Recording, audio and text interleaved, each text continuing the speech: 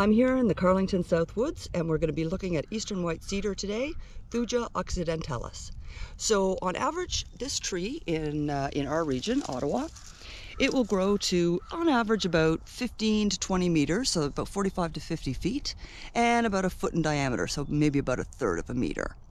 And the interesting thing about a cedar is that it is basically a mirror image from the top all the way down underground. So if it's 20 feet high, it will have 20-foot roots. Its canopy will also mirror the image of its roots. So you can see that the canopy of this tree is not very wide. So it will have a fairly narrow root base down below. Now, the eastern white cedar was, of course, incredibly important to First Nations.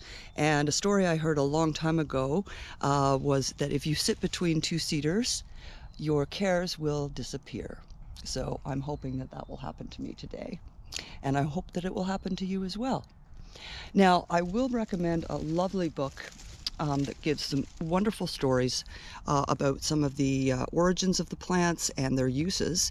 This is one book that I would highly recommend by Mary Genius. I hope I'm pronouncing her name correctly. It really is a fantastic book, and it is chock full with practical information, lots of stories that give you a lot deeper appreciation for some of the plants that are around us. So come on out to the Carlington Woods and take a look at these absolutely marvelous trees.